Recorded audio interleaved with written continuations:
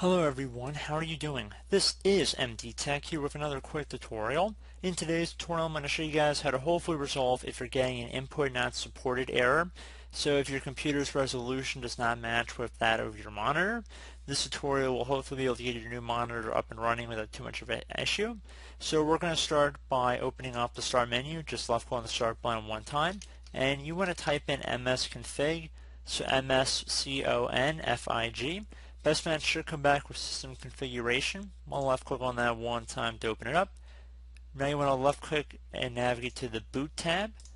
Now that we're on the boot tab here, you want to check mark beside the box here to enable base video. So once you've done that, this will ensure the monitor is able to pick up the display signal when you're going back to boot into your normal profile.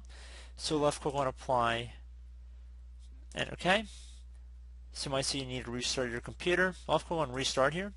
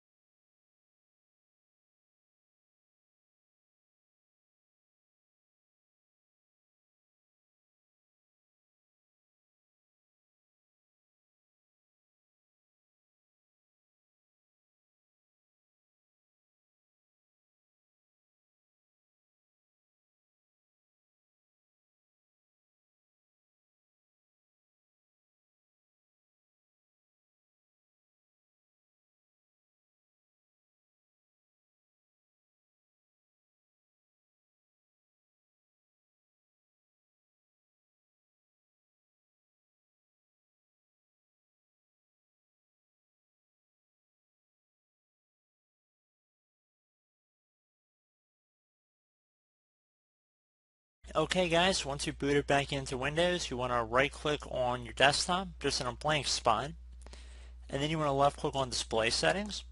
So depending on what version of Windows you're running, it might open up a different window here, but the concept should be the same for everybody. So you want to go down to resolution here, adjust what you need to, so click inside the box, and then play around with different resolutions in here. So if something isn't working right, you can go play around with the resolution.